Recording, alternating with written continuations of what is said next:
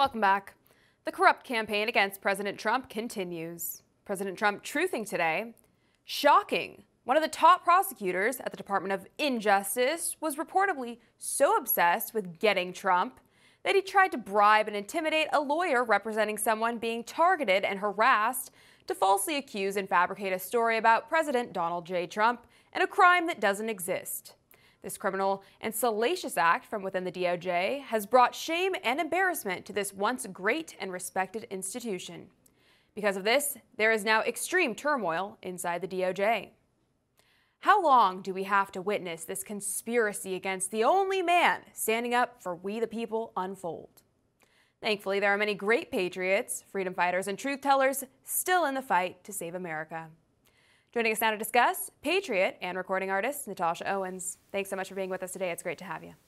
Thanks for having me. I always appreciate it. Absolutely. So it seems the deep state doesn't sleep. And do you think it's a coincidence the efforts have seemingly ramped up yet again after Trump announced his candidacy?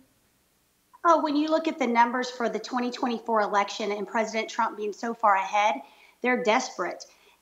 President Trump is a man who always put America first.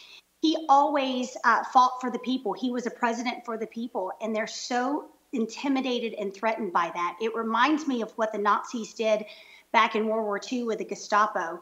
And it's a signal to all Americans that if they will go against the Constitution and the law to make up charges on a former president, they will do that to any American citizen. Yeah, they sure will. He's a living, breathing example of just that. But, you know, patriots and freedom fighters know the truth. We know a few weeks from now, Trump will be proven right again. And while Trump is on the front lines fighting the establishment, great patriots and freedom fighters like yourself continue to fight and bring awareness to what's really going on. And you use your gift of song to amplify this message. Let's go ahead and check out a clip from your newest song, America First. It's going to be only America first. America first. America first. America first.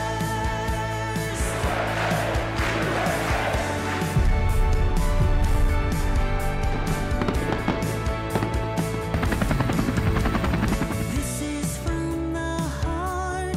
I make no apology. I'm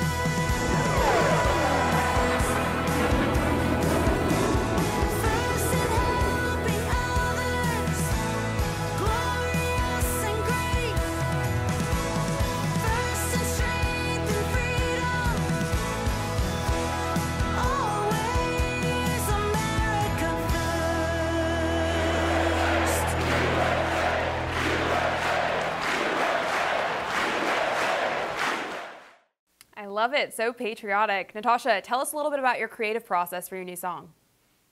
You know, it was very easy. We've been a follower of President Trump from the moment he came down the escalator, and his message that the American people resonated with was America first. Now, this administration that we have now is America last.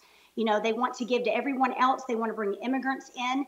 But we have people who are suffering here in the United States. We have veterans and kids that are homeless and kids that aren't eating during the day when school isn't in. And so I just decided to put into words how I really feel that if we are electing someone and they can't say America first, then they don't deserve to lead. Yeah, you are absolutely right. And you know, it's strange because being patriotic, unfortunately, in this day and age that we're living in, is so unpopular with the mainstream culture. So thank you for not being a sellout. But I'm sure doing the unpopular thing has cost you in certain ways. Have you experienced any pushback or canceling after coming out with your song?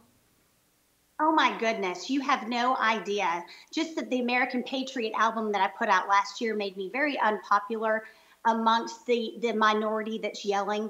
I know that the majority of Americans are patriotic. They love this country and they are standing behind me and supporting, and it overshadows any hate that I am getting. It has been incredible. We did a Trump One song back last month, and this month, America First, we're doing this Spangled Banner next month, and every single month of this year we're putting out a new video and a new song, really hitting all these hot topics from the Second Amendment to the two genders.